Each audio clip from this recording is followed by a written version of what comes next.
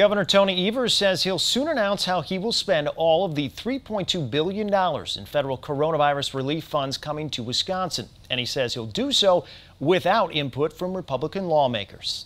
I understand that they have an interest in reacting to it. I have an interest in getting that money out the door as quickly as possible to the people that need it. The Republican-controlled legislature recently passed bills ordering the money be spent on cutting property taxes, funding local road projects, and in other areas, but Evers vetoed them all. State law gives the governor control over how to spend the money.